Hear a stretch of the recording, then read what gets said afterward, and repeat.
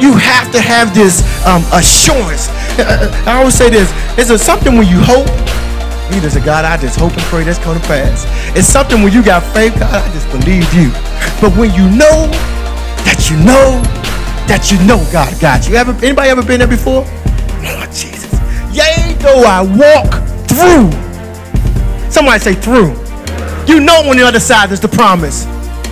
We can't allow our natural senses to overcome our spiritual senses. We're in this world, but we're not of this world.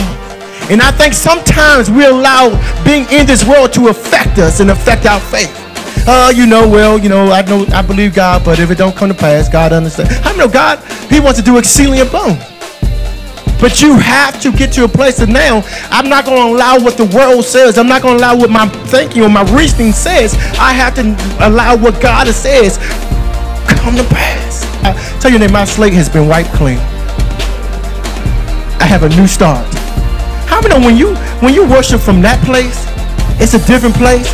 God, my slate has been wiped clean. God loves me so much that his mercies are new every morning. Every day I wake up is a fresh start. How many know as believers, we got to really take that in, because sometimes we wake up thinking about the same thing we thought about 3 years ago. Every single day we still in bondage when God has already set you free. His saving grace, his saving faith. It's a supernatural faith that delivers you, that sets you free. And us as believers, we got to get back to what it's God that kept us. How many know when you had nobody, you believed God? It was only God that set you free.